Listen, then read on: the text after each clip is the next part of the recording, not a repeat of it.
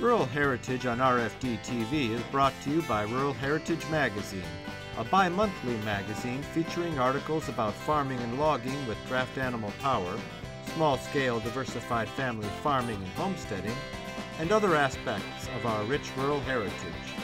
Rural Heritage Magazine, borrowing from yesterday to do the work of today. For subscription information, please call 319-362-3027 or order online at www.ruralheritage.com. Welcome to part 4 of our visit with Don Copa of Little Falls, Minnesota, where Don continues showing us some of the equipment he's collected over the years. I told the kids I don't know what they'd do with it after I'm gone. I don't care, it's up to them, but I said I sure had fun collecting it.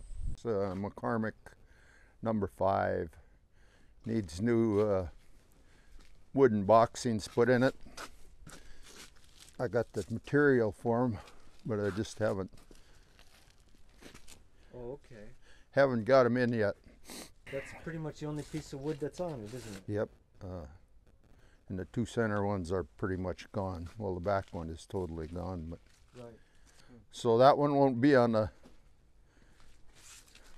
in the field there. Boy, that's a pretty piece of machinery, isn't it? That's wow. That's another little problem. These I started loosening up already.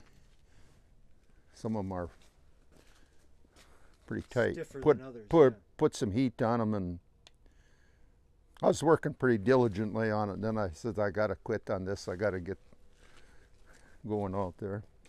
This one's, I got 2 more 1-horse mowers. So this one I just picked up. The price was right, so I thought I could fix her up and make it work. Is this McCormick? This is a Champion, draw cut Champion. Huh. And you've got 2 others, you say? Yeah, I got a McCormick and a David Bradley. Wow. So this gets pulled with a horse and shafts? 1 horse and shafts, right. Huh. This is a Chattanooga twin disc. I picked this one up, it wasn't complete, so I'm looking for parts for it. I wanted to get this one going too for the field day, but too many irons in the fire.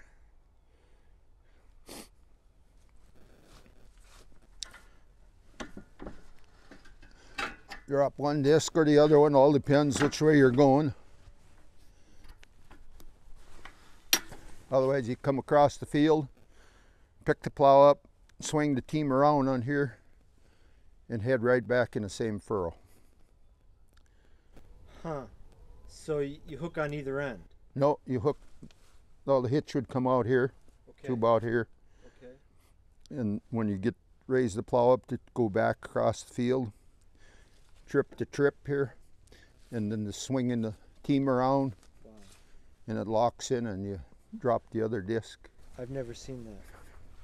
Head back in the other direction. Yeah, right. Get to the end, do it all over again. I mean, that's fairly rare, isn't it? It is, yes. Yeah, I mean, I've seen disc plows, but I don't think I've ever seen one that's like a hillside plow. That's two-way, I guess. Two-way plow, yes. Yeah. You'll see a few of them out there. Huh. Chattanooga F50 Reversible. That is a nice piece. There's some iron in there, isn't there? That's pretty heavy. Yeah, yes. I bet it is. It go down on the ground.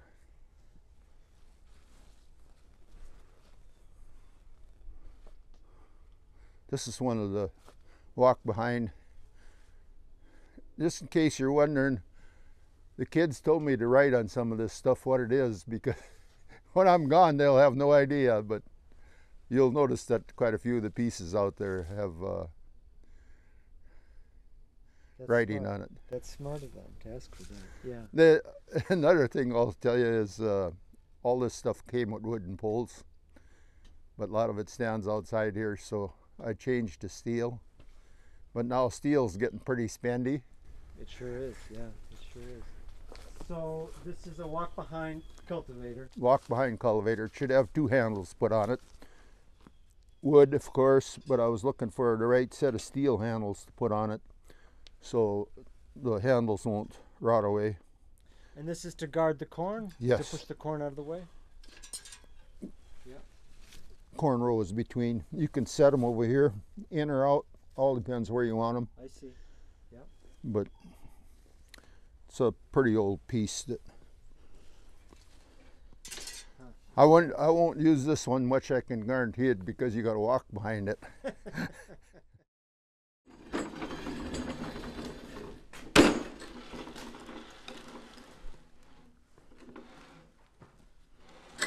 This isn't going to snap. This is a Avery Knocker, it's called, used for spreading fertilizer. Okay. But in the day they used guana bat manure. Sure, right.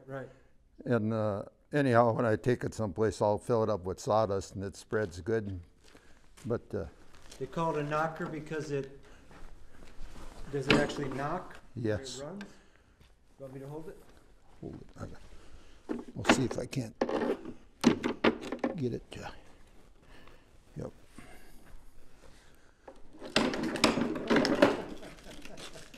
But anyhow, that's the.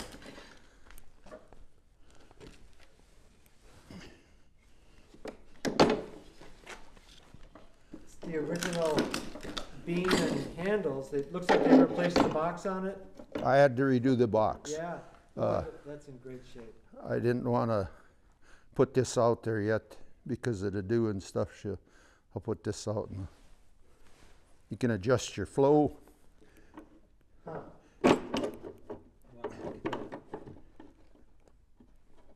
That's why it ain't knocking.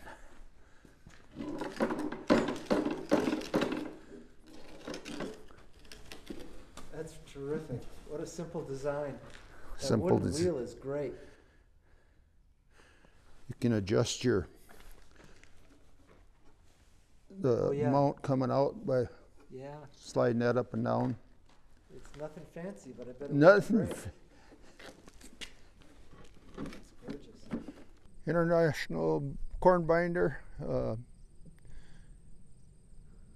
Got the bundle carrier on it, and I put a truck on it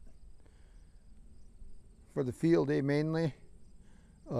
I've got a straight pole for this outfit, but I just don't trust it. It's a wooden pole, and I don't know how many years old that pole is. It looks like new. I don't want it. So I put the truck on it for the field day. This corn binder used to belong to my father-in-law. It was out in the pasture for many years. And I brought it home and started on it one in the winter. Took it all the way down to the bottom and rebuilt it completely. Put a new sickle, new plates, all new boards. It's a lot of work. Interesting little project. Works good? Works good. Wow. Mel come over and we tried it here about a week ago, week and a half. And because I wanted to know if the knotter was going to tire. Sure. Never missed a bundle. Wow, that is terrific. That's a bonus, I thought. Yes, sir. Yeah.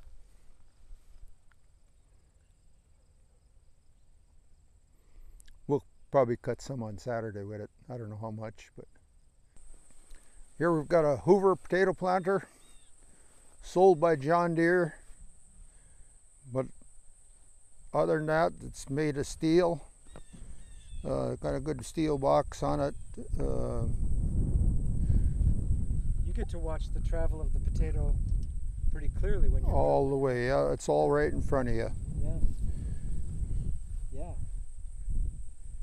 It's got a marker on behind. Just switch it from side to side.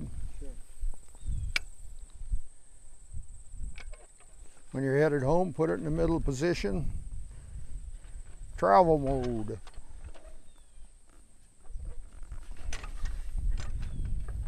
One thing I don't like about this Hoover potato planter, unless you got your box full of potatoes, it's back heavy. Oh yeah. So you sit on it and it'll tip backwards. Sure. Yeah. And I never had the ambition to plant that whole box full of potatoes. So I've got to wait in the shed at home, and I put it on the front of the pole to Well, compensate. even if you fill it with potatoes, you're still, I mean, you're going to empty it. Sooner or later, it's going to empty up. Right. But otherwise, it's a good working planter. This in particular one came from back home.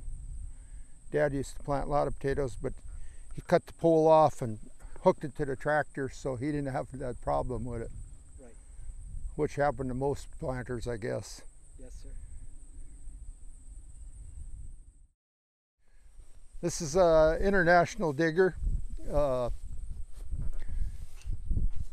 Road rings, nice item to have if you're traveling around to and from the field. I don't bother taking them off when I dig potatoes because they'll go deep enough into the dirt that they'll pull. Interesting story, middle of winter I seen this, not this in particular, digger advertised up in Duluth, Minnesota, but I seen it had road rings on it. So away I went, brought it home with me, took the road rings off of that one and put them on this one. This one's got the rod shaker in the back. Oh, yeah. A little different than the apron chain. Right. It just wiggles back and forth. Wiggles back and forth, yeah. Shakes the dirt out.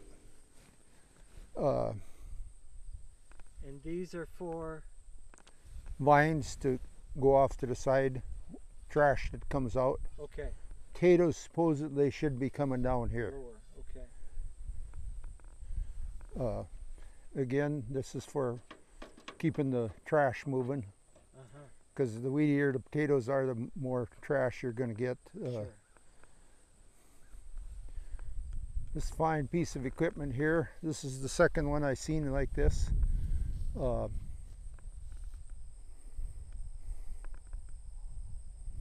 Dahlman potato bagger. They were made in Gandy, Minnesota. That's over by Cambridge. About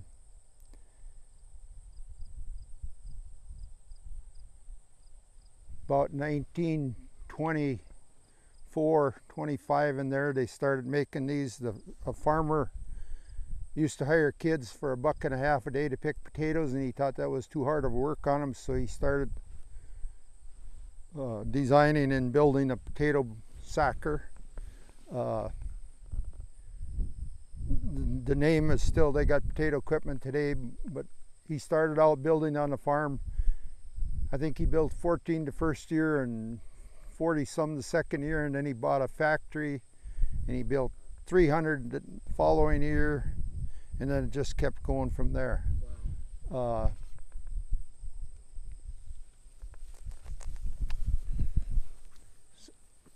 There's somebody to stand on each side in the front Okay. and picking trash out, Okay. and you hope he don't lose his fingers in the process. Right.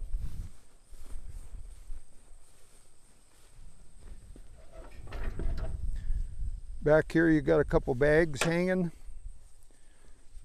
and as one sack gets full, you switch it over to the other side, and then you can change the sack, set it off on the side, and they'll come and pick it up with a box later. You've got sacks hanging here. That should be a box there with sacks in it. Yep. I mean, this is a nice safety feature to keep the guy from falling into the wheel. Yes. This is one of the earlier models. The first pictures I've seen of this thing, they didn't have this on it. They were hard to find literature on this thing. It hitches underneath the digger. Yeah. I made one set of brackets and went to put it in gear. And without testing this beforehand, this piece right here goes out of the hub instead of in the hub. Okay. So I threw those on the brush pile and started over again. But I think I got her this time, because there's no pictures or nothing that show you how to hook it on. Sure. Right. And you got to be so close. but you got to be far enough so when you turn it don't hit. Yeah, right. But I haven't tried, just pulled it around a little bit. We haven't dug potatoes, but we're going to try her. This is a unique little champion digger. Works really good for 2 horses. It pulls easy. Was patented in 1906. I've had this one for quite a while. Just a pretty simple. The only drawback is you don't want to put it down too deep because it'll unhook for you when you start to roll. Sure. I was going to manufacture a little bracket on there so it wouldn't unhook by itself, but it's a nice little truck. Little truck. It's kind of a downsized version. Yeah. Potato planter.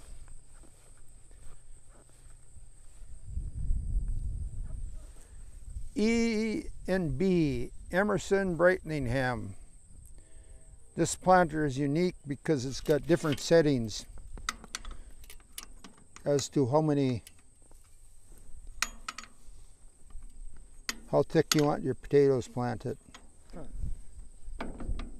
I think it goes by pecks, I'm not sure, but huh.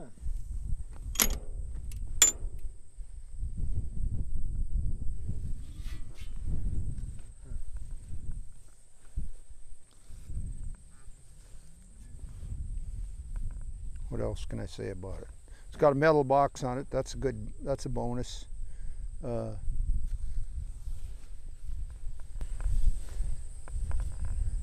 What do you use when you plant your potatoes? That one. That's the last one I got, so I've been trying that one. And it's got a canvas box on it. This is an aspen wall. They were a little later version of a potato planter, shall I say.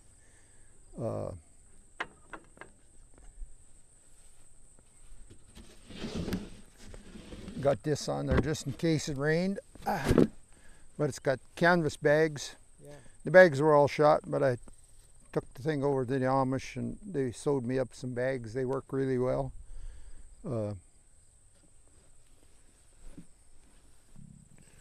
Pretty simple.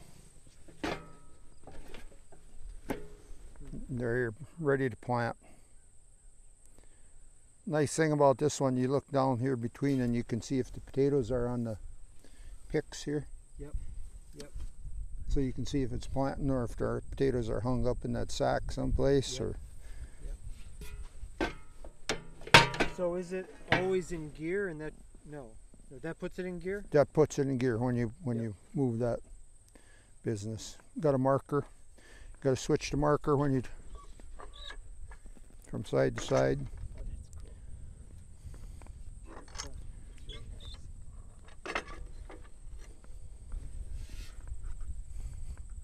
Wooden pole, so it's got to stay inside. If you enjoy seeing how our ancestors lived during America's rule yesterday, you're going to love looking at these books. Volume 1 is Fieldwork, showing horses and vintage tractors preparing seed beds, planting, cultivating, and harvesting the crop. Volume 2 shows the work being done in the barn and farmyard, feeding and watering the livestock, getting the crop into the barn, milking the cows, shearing the sheep, and collecting the eggs. In Volume 3, we go inside the home to see the family in the kitchen canning vegetables, in the parlor listening to the radio, and in the dining room for family supper. We also head into town to shop at the general store or visit on the town square on Saturday night. Each book has over 140 large format pages. They sell for $24.95 each, or you can buy 2 for $44.95, or all 3 for $54.95 plus shipping. Call 1-877-647-2452 to order. That's 1-877-647-2452.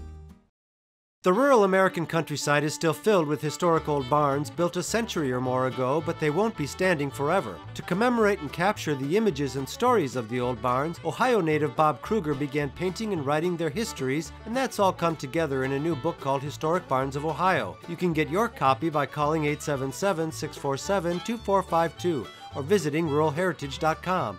It costs just $23.99 plus $7 shipping. Call 877-647-2452. This program is available for purchase. To order your copy, please call 319-362-3255 3027 or visit www.ruralheritage.com. Rural Heritage is a bi-monthly magazine dedicated to draft animal farming and logging, as well as other aspects of our rich rural heritage. It is published by Mishka Press, which also offers a complete line of back-to-the-land books, DVDs, and calendars. Call or write for a catalog or subscription information, or visit our website at www.ruralheritage.com.